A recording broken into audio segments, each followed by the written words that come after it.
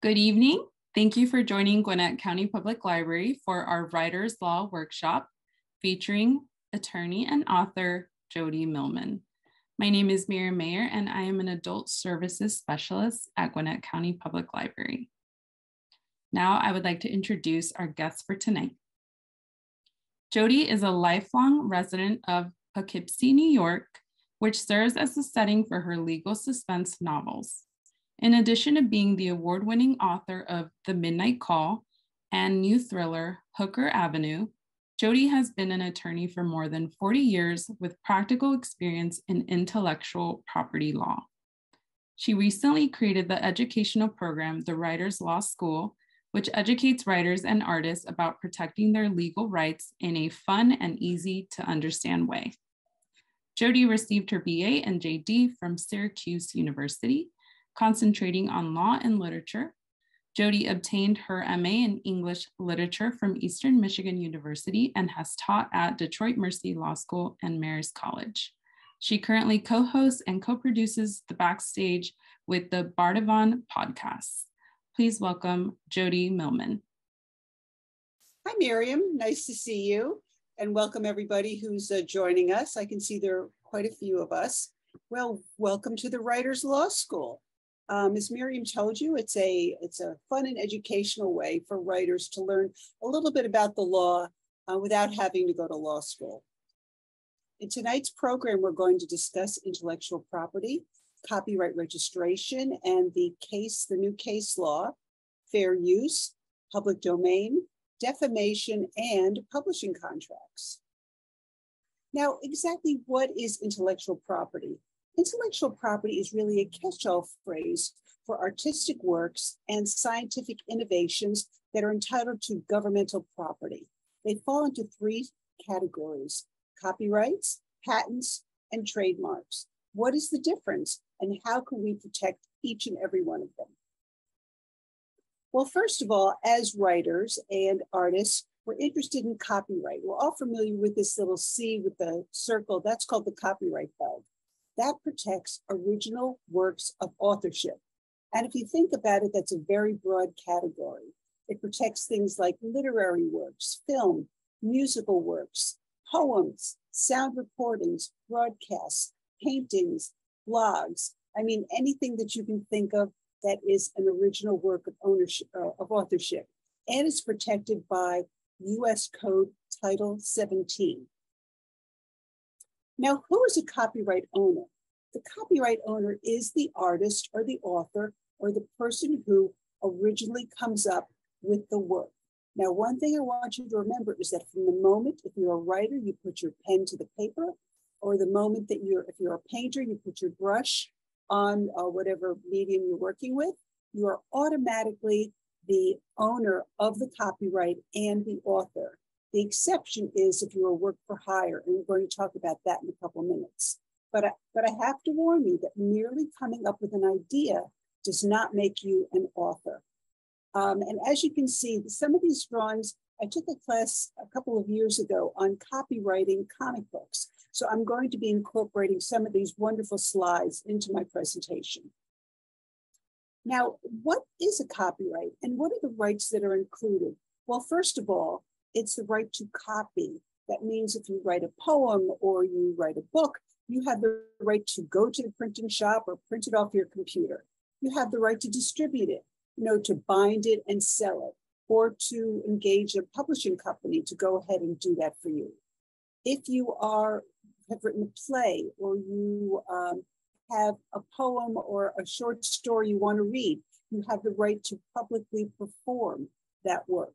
Similarly, if you're an artist, you can display it. If you're in a gallery or on the internet, you have the right to publicly display it. And finally, derivative works. And I'm going to explain what that is right now. A derivative work is any type of artistic work which is really secondary to the original underlying work. Think of your original work as a tree, and the derivative works are the branches going off of that main trunk. In this particular situation, you see we have our copyright golem. From this golem, this little figurine, we can make a comic book. a movie, a TV show, a video game, or a toy. So you see, it's a right that grows out of the original underlying work.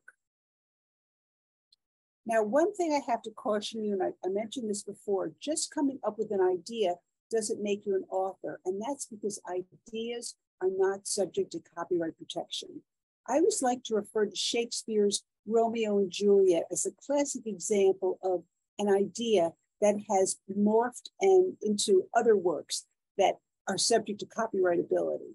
Well, first of all, we know the underlying story is about the two star-crossed lovers, Romeo and Juliet.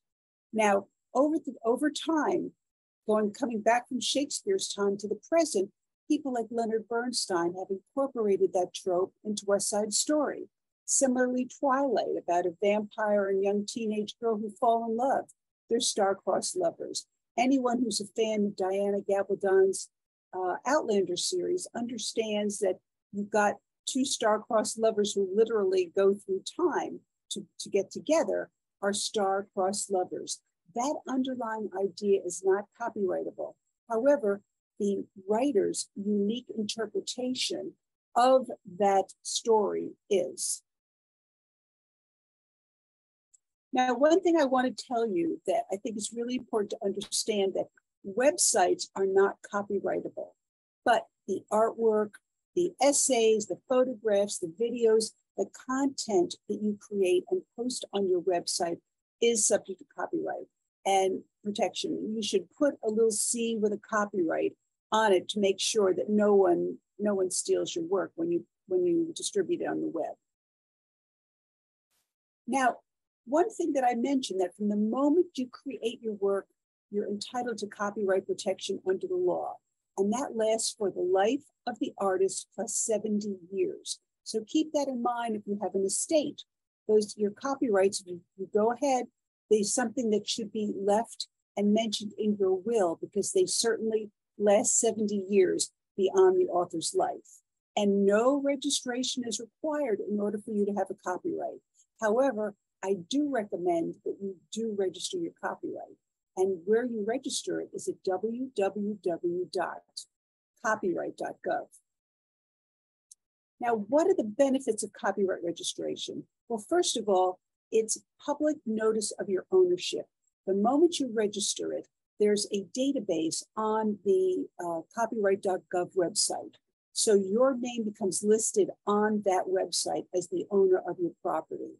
And merely having the certificate and registering is legal evidence of your ownership, and which indicates the validity of your rights in that particular piece of literature or art or poem or photograph. Now, it also entitles you to bring an action for infringement. You cannot go to district court to assert your rights unless you are registered with the Copyright Office. It also entitles you to the maximization of damages. You'd be able to collect your costs, your fees, your attorney's fees, and other costs and interests if you are successful. But not all of us are J.K. Rowling. We can afford to go to district court because it costs $500 just to get started in district court. District court is slow, it's expensive, you're going to have to hire an attorney. So what happened was in the 2020 COVID relief bill, in that 5,900-page document, the Copyright Office slipped in what's known as the case procedure, which is a shorthand procedure. It's a small claims procedure for copyright registration and prosecution.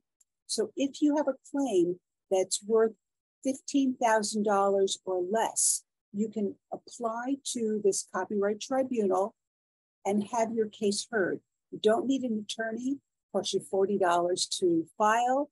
If they accept your case and find you have a valid claim, it's another $60. So it only costs you $100 to assert your rights. And later on in the presentation, I'll give you the website as to where to go to get information on this new procedure, which recently went into effect in April. So as I said, where do you go to register your copyright? www.copyright.gov. Now, what does it cost? If you're going to go ahead and do, let's say you're going to file the copyright on your novel, it's going to cost you $45. You can either do it by snail mail, or you can go ahead and file with the office of the Copyright Office right on the spot. My suggestion is always that you go ahead and you file online, because it takes about 12 months in order for you to get your final copyright certificate. And just merely having that receipt from the Copyright Office indicates that you've got that copyright protection. You don't have to wait for your nice frameable certificate. You've already got your receipt in hand. And as I said, it takes 12 months. And so you can see there's some advantages to going ahead and filing with the Copyright Office. Now, this is the proper template for putting your copyright out into the world. I always tell people, put it on your title page if you are writing a book. If you are sending out a short story, do not send anything out to anyone without having this designation on your title page. It's really important. It notifies the world that you know that your property is protected by the copyright law. So we're going to shift gears from the artistic realm to the commercial realm, because we're going to talk a little bit about trademarks. A trademark is a symbol or a word or a logo which represents a good in the flow of commerce. It's an identifying mark. And if you look at some of the little logos we have here, we have Quaker Oats, we have Visa, we have my favorite Oreo cookies, Pop-Tarts, we've got Canon cameras. Those are all logos and designating marks which identify a product in the flow of commerce. Now that is not under the Copyright Act, it's under the Lanham Act, which is different. And in order for you to obtain a trademark protection, you have to file with the United States Patent and Trademark Office.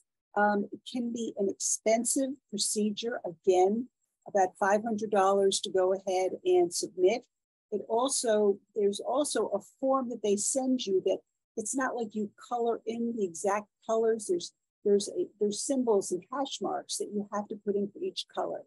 So what I usually recommend to people is that they contact their state attorney general and their division of licensing, because you can generally license a trademark through your state for a much cheaper cost. And here in New York, it's like $50 to get it done, and you've got that mark protected. Now, a service mark is very similar.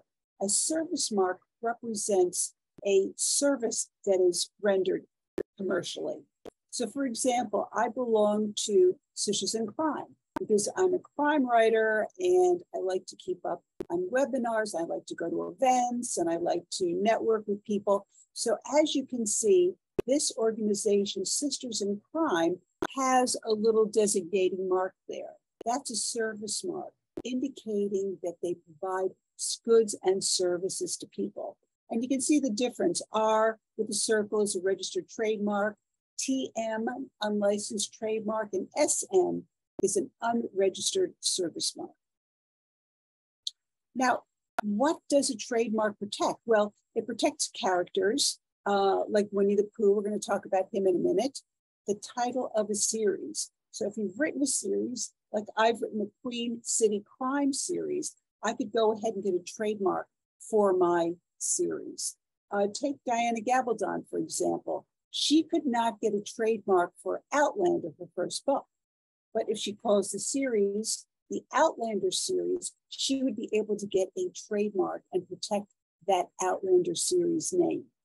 Distinctive logos, as we've discussed, and distinctive costumes. So if you're into cosplay, or you work for a Broadway theater and you design a unique costume, like for Wicked, those are all subject to trademark protection.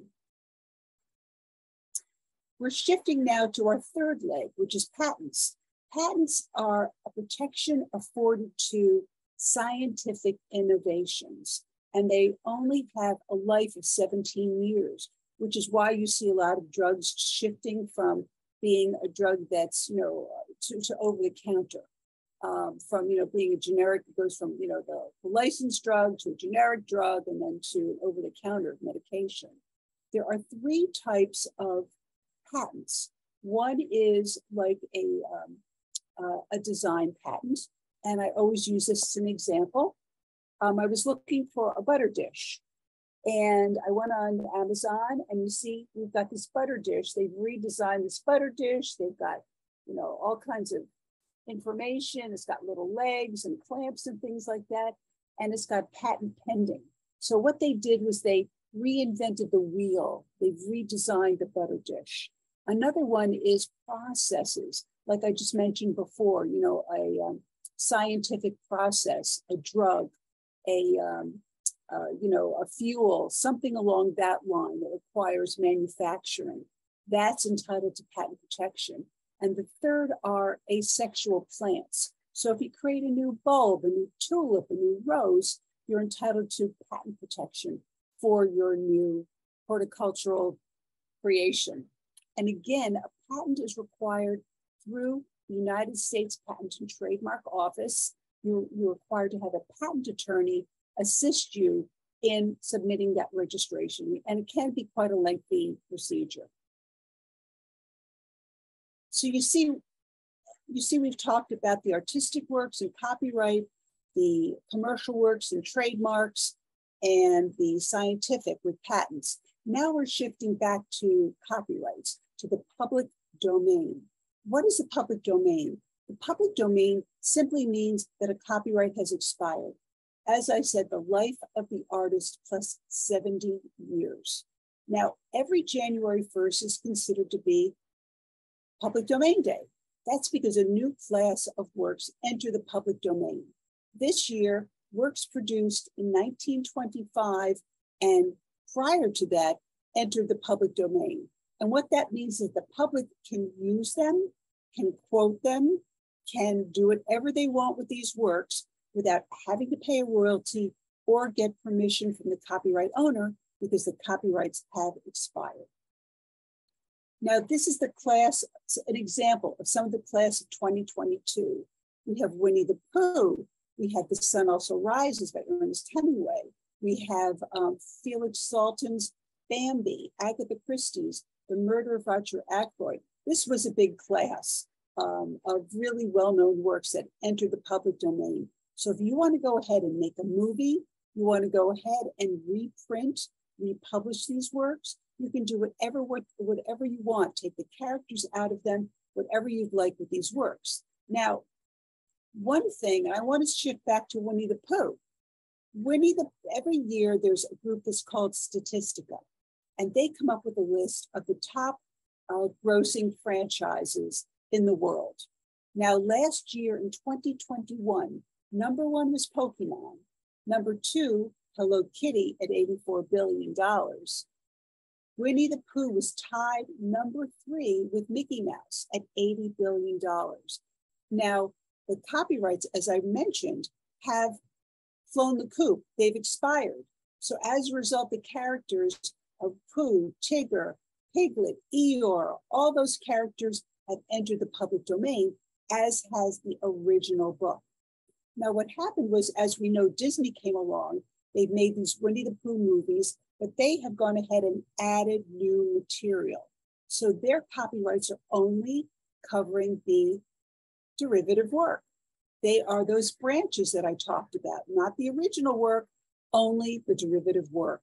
So it's a really good example as to the conflict between the copyright law, derivative law, and also trademark law. And I also suggest that if you want to go ahead and use Winnie the Pooh, just make sure it doesn't look a lot like Disney's Winnie the Pooh.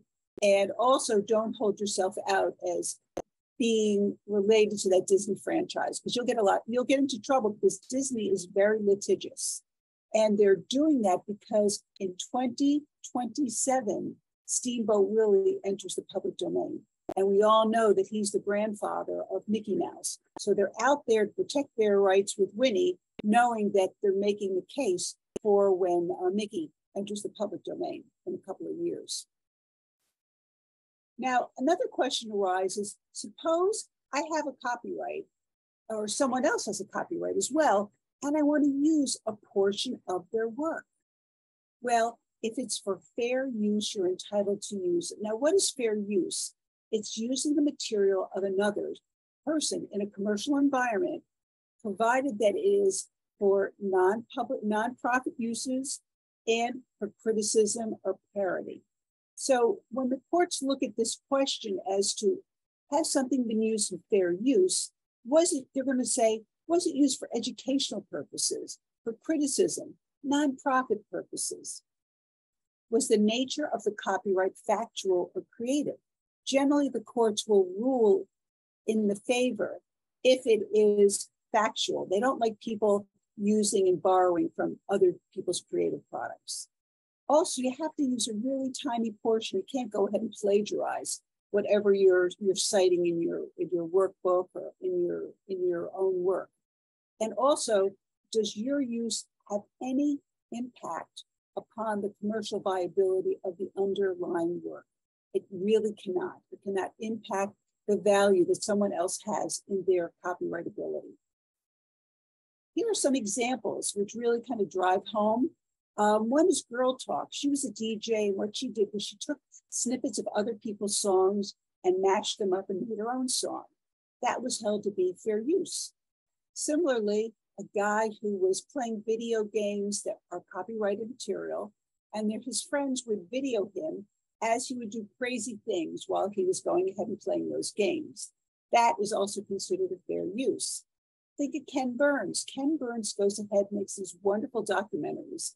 And what he does is he takes works that are in the public domain, and he also borrows things that are fair use, things that are copyright protected. But what he's doing is he's presenting it for educational, nonprofit purposes. So he makes these wonderful documentaries, which are considered fair use. And a really good example is Shepard Fairey. He is an artist, and some of you may have heard of him, but here's a really good example of who he is. I'm sure you recognize his images. Shepard Fairey's is the Obama Hope poster. Now, this was a highly litigated case because the photograph belonged to the Associated Press. They brought on an action against Shepard Fairey, claiming that he violated their copyright, which attached the photograph as a derivative work. Shepard Fairey claimed, oh no, it's fair use.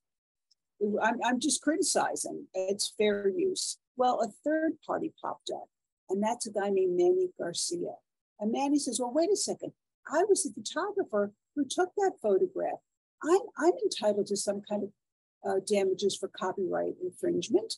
And what the court determined was no, Manny, you were employed, even as a stringer, you are a work for hire. You never owned that image. The image belonged to the Associated Press. So as a result, Garcia was dismissed and kicked out of the lawsuit. But this case was finally settled in 2011 between the AP and Shepard Fairey. So going forward, any posters, any type of calendars or postcards that are made, and the income that's generated by this Obama image will be split between the parties. So you can see fair use is really a very interesting subject for writers to take into consideration. Now, defamation is another buzzword that's been in the news lately. And what is defamation? Well, defamation is when you say something that's knowingly false about someone, okay? And there are two types of defamation. One is libel. Libel is tangible, written form.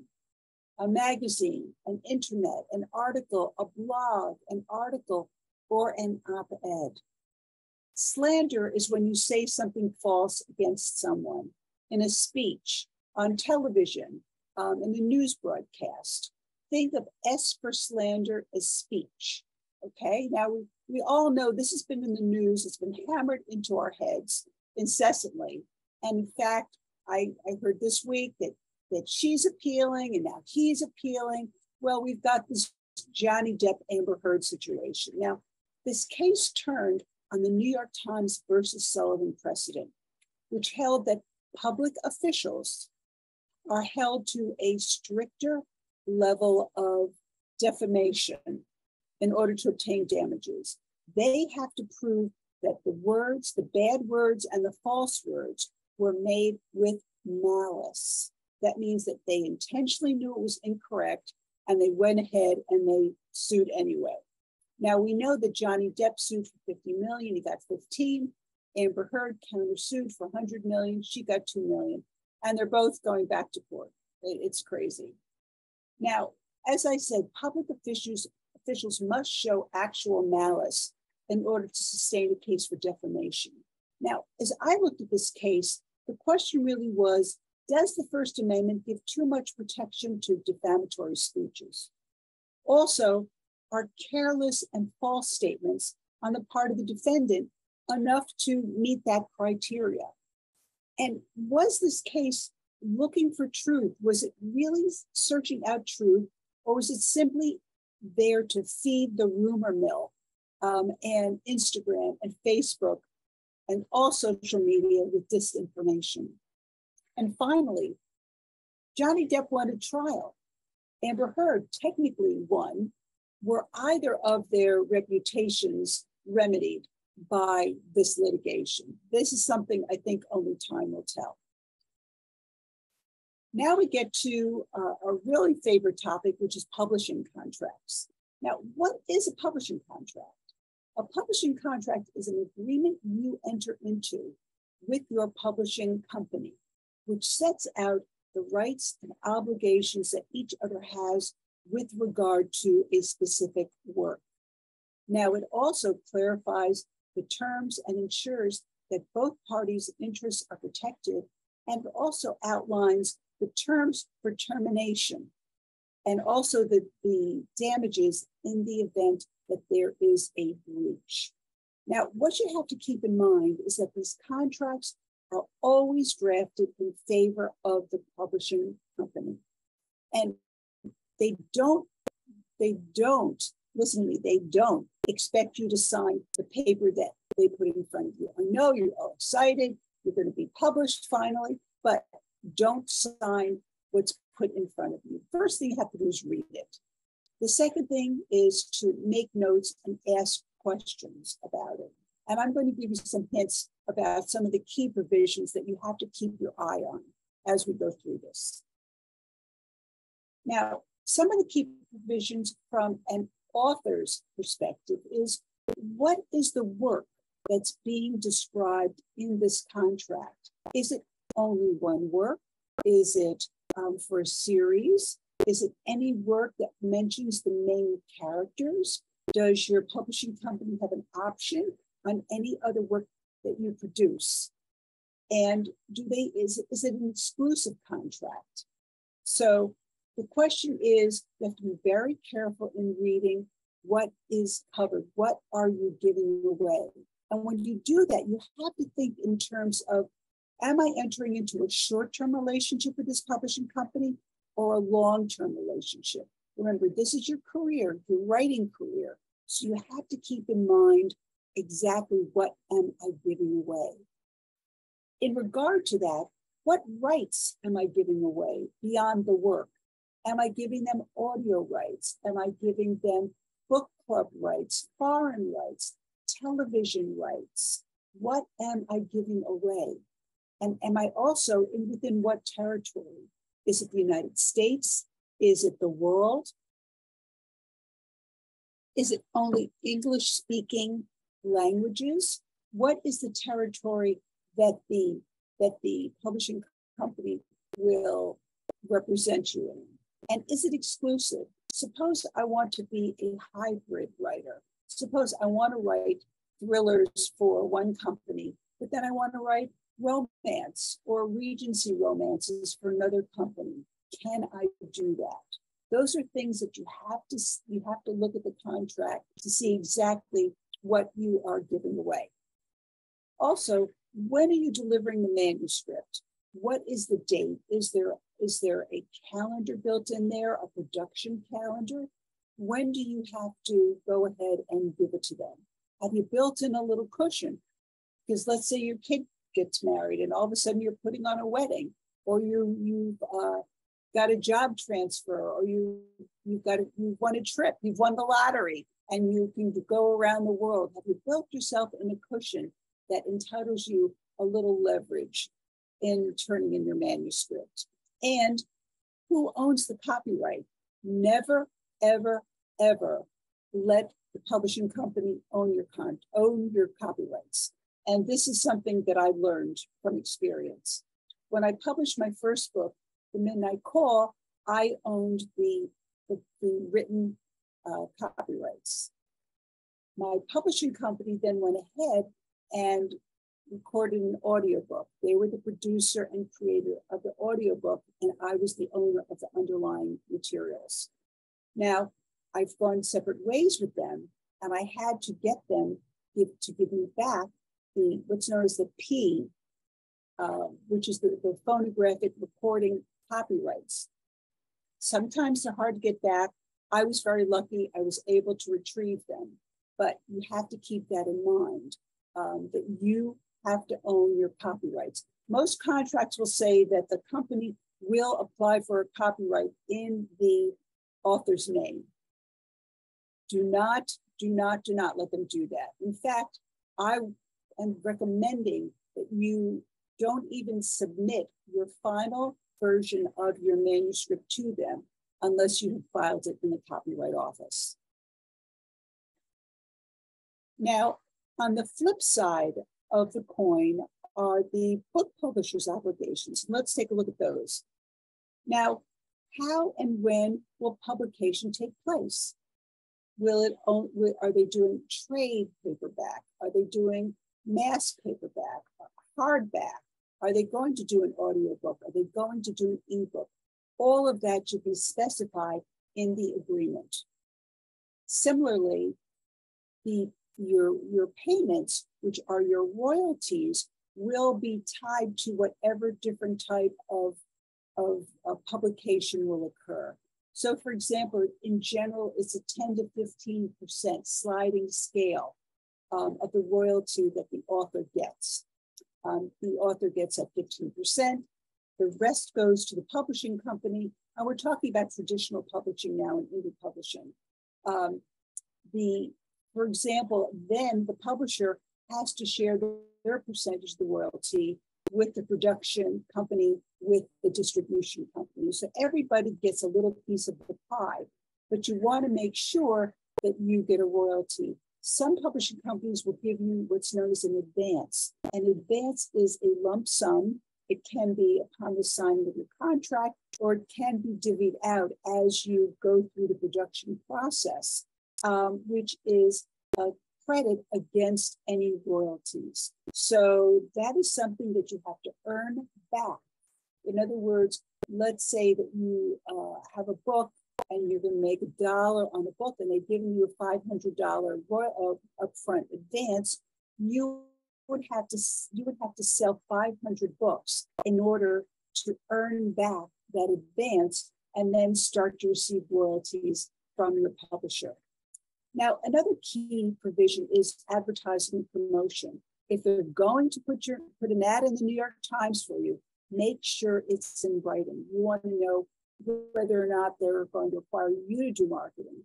And take it from me, most of your marketing, 90% of your marketing, is going to be on the author. The expense and the time and the effort is going to be on you.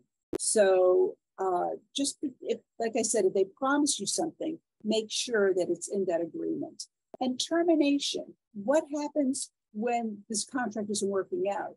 What happens when you don't give them a publishable manuscript on time?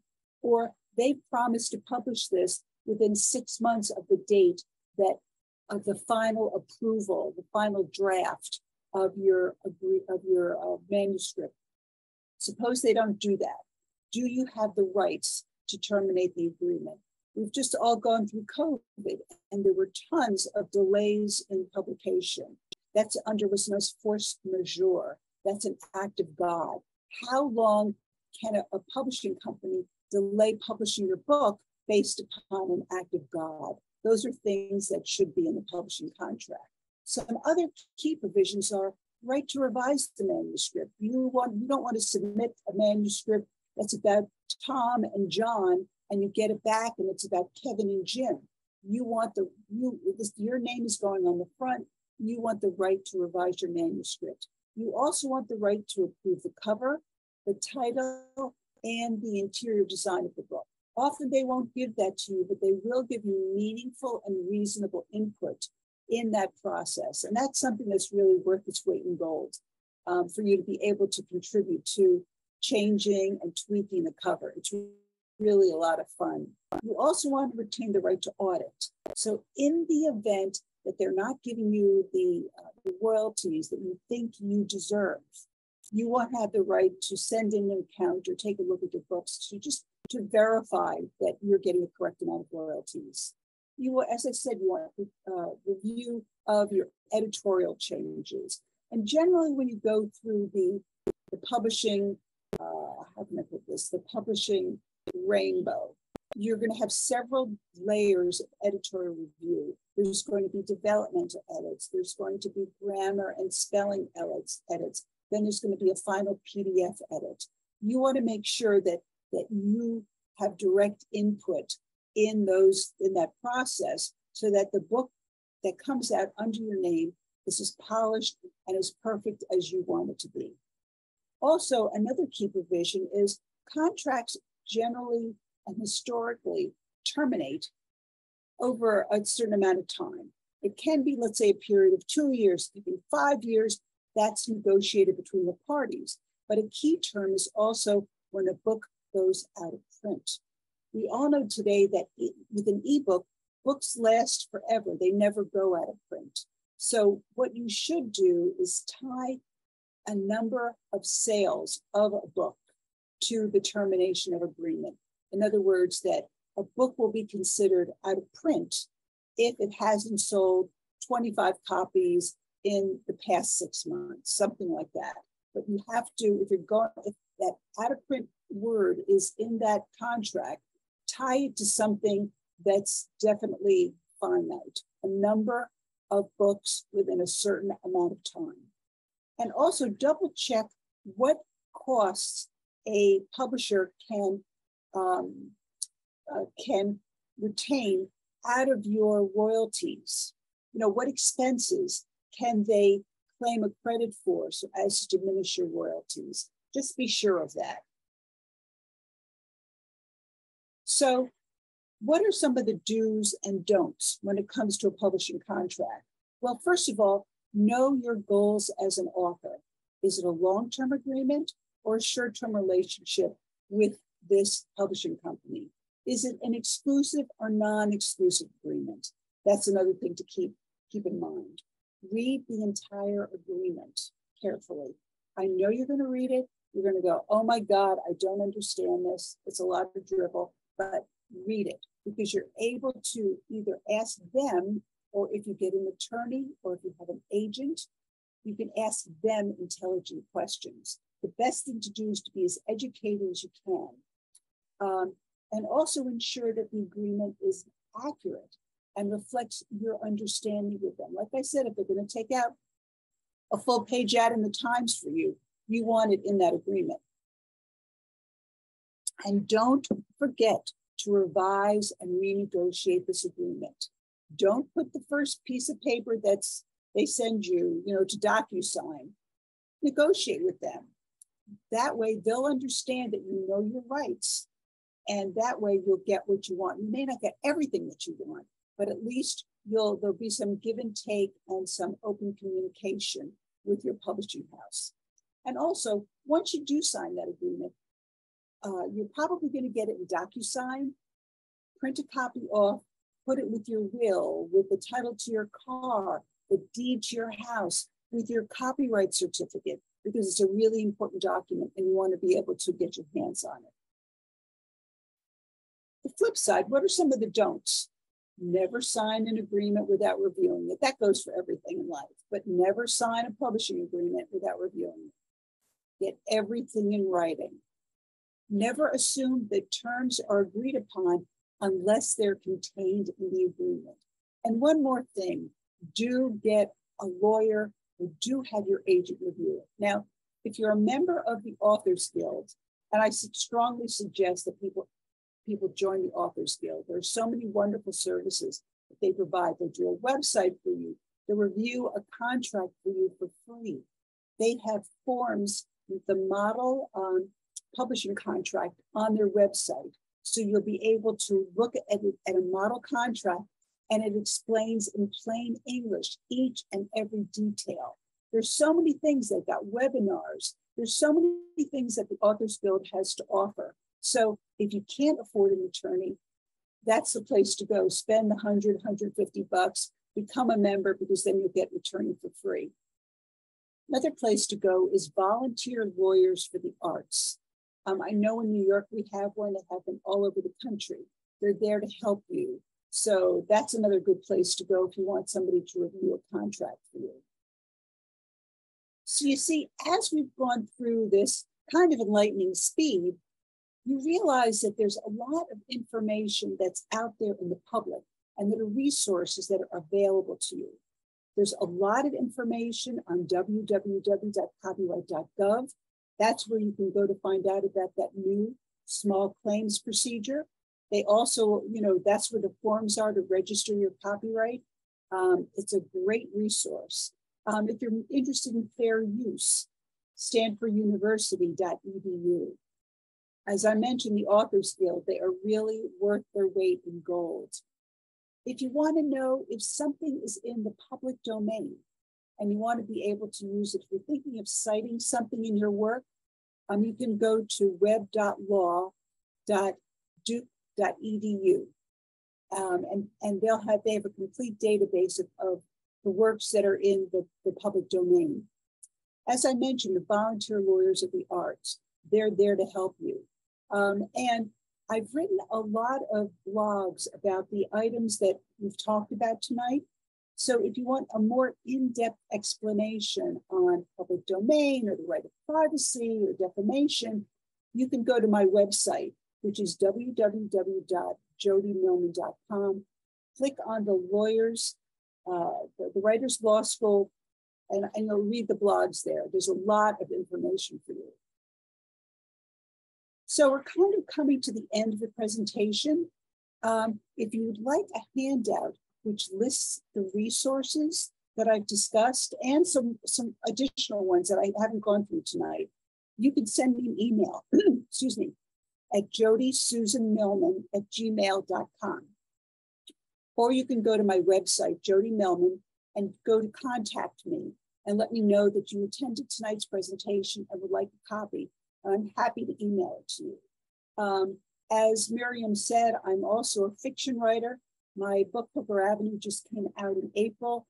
The Midnight Call was released in 2019. It's being re-released in September by my new publisher, Level Best Books. You can follow me on Goodreads, Instagram, and Facebook. Now, being a good lawyer, I have to tell you that the information I provided tonight in this presentation is not intended to be legal advice. Instead, it's for educational, informational purposes only. And so I really hope that you've learned a lot. And I see we have quite a few questions. So Miriam, I'll go back to this one.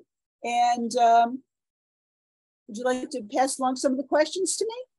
Okay, first question is from Deb. Can you apply for a copyright before you finalize the novel's title? If not, and you need to bring legal action in the meantime, can you register after learning of the infringement? That's a very interesting question. You can go ahead and file it and then ultimately change the name.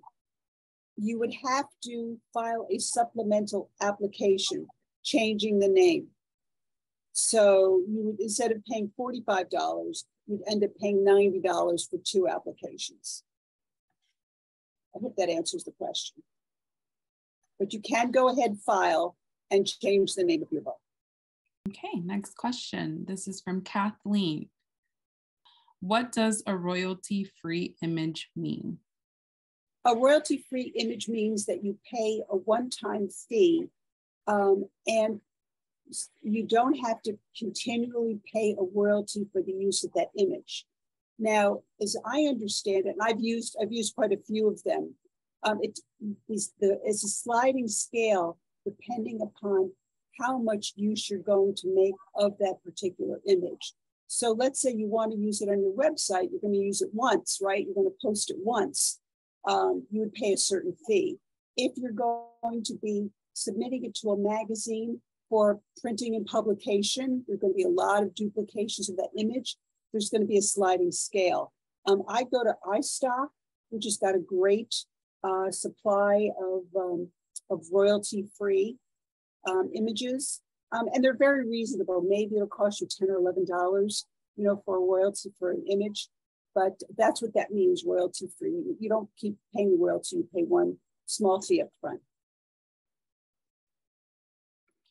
Okay, next question. Why do copyrights expire? What is the purpose of that law? I don't know what the purpose of that is, but I can give you a little history about it. There were no copyrights in the United States, and Mark Twain was really the proponent of the original copyright law, which went into effect in 1905. Now, subsequent to that, the law was amended many times, and the most recent amendment was in 1978. Now, in 1978, works prior to 1978 could be renewed for a couple of times. So anything after 1978, the law changed to make it tied to this life of the artist for 70 years. But what's interesting about the 1978 law was that you're going to see works like Mickey Mouse, you're going to see works like Bruce Springsteen's music, and a lot of music that was written prior to 1978. Soon you're going to see that they're not entitled to any further extensions of the copyright. And a lot of these very valuable works are going to enter the public domain. And I think that's part of the reason that you see like Paul Simon and Bruce Springsteen, and a lot of these guys offloading their bodies of work because the copyrights are going to be expiring pretty soon. I can't tell you why, but I just thought that kind of gives you a little bit of background regarding copyright extensions and the life of the artist. Good question. All right, another question from Deb. Can you apply for a copyright even though you may end up amending the manuscript based on agents or publishers' feedback, etc.? Yes, you can. Again, and I recently went through this because when I first finished my manuscript for Hooker Avenue, I went ahead and I sent it into the Copyright Office. Even before, when I was getting ready to send it out to publishers. Then once I was signed with the publisher, I went through this procedure, as we talked about, this amendment procedure and the developmental edits. And then I came, so the version, the original version had been updated. And I wanted to protect that updated version, which was going to publication, ultimately hitting the market. So I ended up applying for 2 copyrights, the original, and it will ask you on this form, have you ever applied for a copyright for this before? And you just put in, yes, I'm updating the copyright of whatever year it was. So yes, you can do it. And yes, I recommend doing it. Question from Dee Dee. And from Tozen, same question. What's your opinion on self-publishing? I don't have an opinion. I think that it depends upon what your goals are. Getting published today is very difficult. I mean, we all know that. It can be a very frustrating process. It can take years. It took me almost 10 years to get my first book published. And I was already a published author at that point, but I was shifting from nonfiction to fiction. It took about 10 years. And I think that you don't get the same care of editing unless you pay for your own editor. You don't get the distribution You don't, I mean, you are the chief cook and bottle washer when you go to self-publishing, because you're in charge of creating the PDFs, you're in charge of creating the arts, the cover, the distribution, the marketing. I mean, and you just have to balance, do you want to assume that full plate of responsibilities as well as being the writer? And are you in a hurry to get published? I believe there's a publishing company out there for everybody. You just have to look. Thank you, Jody. Next question is from Anne. Thank you for this presentation. How can you protect loved ones within the contract or with a will or trust to ensure that royalties go to them after the death of the author? Well, you would take care of that in your will. You would leave your copyrights and any royalties to that specific person in your will. It would simply be, I don't know if you have a trust, but I would definitely talk to your attorney to see which is the best. I mean, certainly, another way to go would be to a business, as a writer. And for example, if you have a corporation, then your loved ones could be members of that corporation, and they would receive a share of whatever income and royalties go to that corporation. Another way is to create an LLC, which is a limited liability company.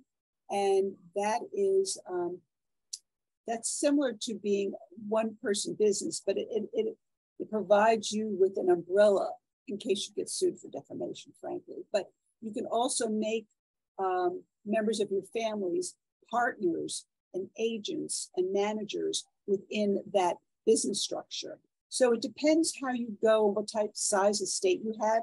You can leave it, as I said, quite simply in your will, or you can go ahead, create a family business and just have them from the get-go be involved. Next question is from Yolinda. What about hybrid pub contracts? Does my CR cover an audiobook or other subsequent books? In any event, the terms, what is covered, if you want to be a hybrid author, you have to make sure that your publishing company does not have an exclusive right over all your work. I mean, that's the key. Just defining exactly what is the work that's being, that you're giving to them, as I said before. If you want to go ahead and write science fiction with one company and children's books with another, you don't want to be precluded from doing either. So you just have to make sure that whatever agreement you sign is very limited to what works are covered. I hope that answered the question. And yeah, she meant copyright. Yeah. Okay, next question. Someone wants me to write their story. What are the copyright implications of this? Do they own it because it's their life story, or would I if I copyright the book? Okay, well, first of all, if they are hiring you to write their story, I don't know if they're a ghostwriter, you're a work for hire because they are paying you to do the work. If someone is saying to you, hey, I've got a wonderful story, I want you to write my biography, and you're writing it as a separate entity. In other words, they're giving you access to their life, allowing you to write their story, then you are the author. So it all depends on what the financial understanding and agreement is between the object and the writer. So you see, there are two different things. One is if you're a ghostwriter. The second is if you are the actual writer of that biography. Can that person get a little bit more specific? And maybe I could be a little bit more specific. Yeah, whoever wrote in that question, if you could be a little bit more specific, type it into the Q&A box. But we'll move on to the next question. Another question from Anne. If you post original work on a social media platform and don't put the copyright line you suggested, What is the worst that can happen? I remember a rumor about Facebook claiming ownership of photos posted. Well, that's a very good question, because under the Copyright Act, they've created what's known as a group copyright registration. So if within a 3-month period, you publish posts online, or you write a group of poems or whatever, anything that's published online within 3 months and contains up to 17,500 words can be lumped together in one package and sent off to the Copyright Office for one copyright registration, which is $65. There's also the Millennium Digital Act, which is a very complicated act that protects people from stealing others' information and posts off the internet and off websites. And that's like I could give a whole lecture about that digital stealing. But there is a law that's out there that allows you to protect yourself. Basically, you have to find out the ISBN of the person who's infringed you, and then you have to notify their host. I mean, it's very convoluted, but there are protections out there under this Millennium Digital Act. I'm sorry, that's the best I can do with that question. Okay, going back to the previous question, so they said, getting more specific, this is a niece of a notorious bank robber. She is the last living relative of her family and wants me to write a book about their life of crime. This would not be as a ghostwriter, my name would be on it, but she's thrown out numbers like going 50-50. Okay, well, what you would have to do is enter into an agreement with them so that if they're providing you this access, that would make sense that they would be taking a certain percentage of whatever the royalties are. Sounds like an interesting project. Sounds like a really interesting project. And, you know, there are quite a few presses that specialize in these true crime, which is a really big, big genre today. So that sounds like an interesting project, but get it in writing. And to some degree, you would be entering into what's known as a partnership with them. And that means that you're going to go into the understanding, setting out your rights and obligations so that should you get into a fight or should you decide that the project isn't working, but one of you wants to continue on with the project, you'll be able to establish what those rights and obligations are with regard to each other. You should definitely get an attorney if you're seriously thinking about proceeding with that project. And Jody, I have a couple of questions about ISBN numbers. If you could talk a little bit about that. I don't really know that much about them. So I prefer not to go there, to be honest with you. That's generally, I can tell you, it's generally something that's done for you by your publisher. I don't know how you do it if you're going to be self-published. But that is something I will have to look up because that's the first time I've ever been asked that question. So I will definitely look it up. And I will do a blog about it. So there you go. I'll do a blog about it and you can go over to my website and you'll get the information. I'm going to make a note. And speaking about blogs, Patricia is asking should blog posts be copyrighted? Like I said, you can go ahead and do this group registration of copyrights, okay? And so if you published your blogs within 3 months and with a maximum of 17,500 words, you can go ahead and protect them. And I would recommend that you do protect them because you spend a lot of time either researching and writing, and it's just like, they're like novellas, really. So you would want to protect those, you would want to protect a poem, you would want to protect a short story. So I would recommend that you go ahead and protect it.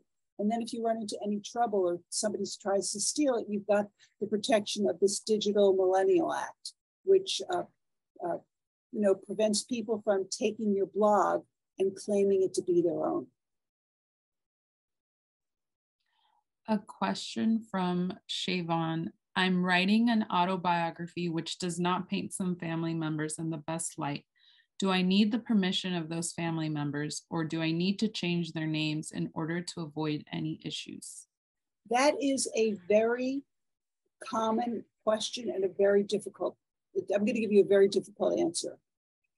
The answer is never write anything disparaging about anybody, because if you do, you are opening yourself up to defamation, a defamation lawsuit.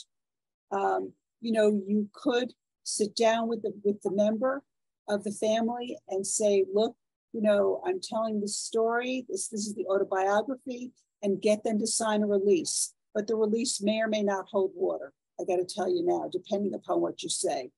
So that is a very tricky area. If you were writing a novel, what I would say was that go big or go home. In other words, when you describe someone, if it's modeled after a real life person, you have to exaggerate that personality so that people won't know where the line between fact and fiction is. But if you're writing an autobiography, people are relying upon you for the truth. Very tricky area, and I think a very dangerous area. There are some attorneys who do nothing but vet manuscripts. So that's another thing you can do. And I know you can find them through the Authors Guild, because I sat through a presentation from one of them. But if you're worried about it, if you want to go ahead, write your story, and then you get it vetted to make sure that you don't get sued. But that is a very, very tricky area, very tricky area. Sorry. And one last question. Okay. A couple of people want to know your thoughts on ghostwriters. Ghostwriters. Again, you're a work for hire. You're never going to get the claim that, your hard work has gone into. They'll think that Matthew McConaughey wrote the book when actually you wrote the book. That's all personal preference. If you want to get the writing experience, it might be a good way to get writing experience. It would be like becoming James Patterson's, writing buddy. You'd be getting experience, but as far as being able to claim it on your resume, you'll never be able to do that. So it depends where you are in your career and what your goals are, and whether or not you really need money. There you go. Okay, I think that's a great answer. Well, Jode, I think that we are going to conclude the program. I want to thank all of our guests for those wonderful questions. And thank you, Jode, for answering them. I hope that everybody got the answer that they were looking for. Thank you, Jode, for this wonderful and informative presentation. I think of a very complicated subject, but very important for anybody who wants to be a writer or be in that creative industry. Again, thank you, Jode, so much for your time. We really appreciate it. Thank you for having me. I really appreciate it. It's been a lot of fun. You asked great questions, really thoughtful questions. I appreciate it. All right. Thank you, everybody. Thank you, Jode. Have a great day. Thank you. Enjoy your summer.